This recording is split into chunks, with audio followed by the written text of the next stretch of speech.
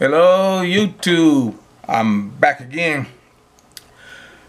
This is a little informational video about when you become monetized. I became monetized and toward the end of the middle of the July, toward the middle of the July of 2021 this year, and I'm beginning to find out a lot of things about YouTube guidelines and policies that I didn't know before. I thought I knew, but I guess they must have changed. It's certain things and information that you can't tell people on YouTube, or else you'll get a warning, or your video will be taken down, and then you have to have it reviewed, or you might even get a strike.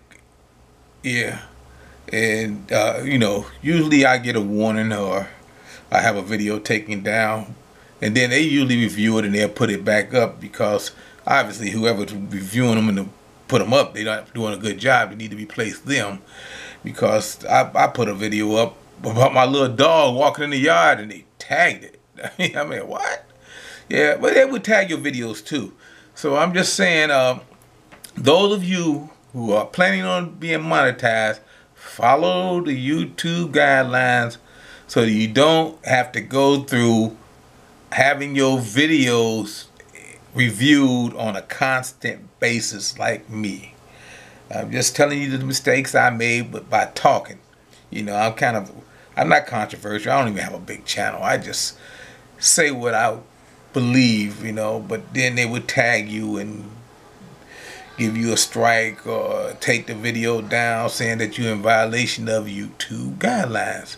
See, now they might tag this and say I'm in violation of YouTube guidelines, saying that I'm in violation of YouTube guidelines, telling you not to do certain things. See, I haven't even said anything that you can't talk about, but everybody knows it. It's an unwritten law that they would do it, and then they'll say it that it's under YouTube guidelines.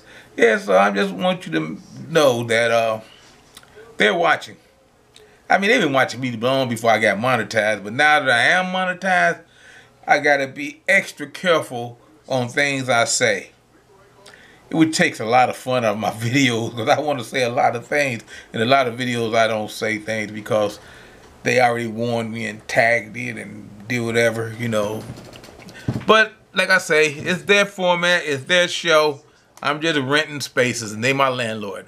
And that's all I wanted to say. I didn't want to make this too long. I just want everybody to know that if you're a content creator like me and you got a little bit of controversy in your subjects, because I don't just only talk about prepping. I talk about other things like aliens, the paranormal, ghosts, religion, and a certain thing I can't talk about, but you can't talk about them. I mean, you can talk about them, but you can't be really controversial about them, okay?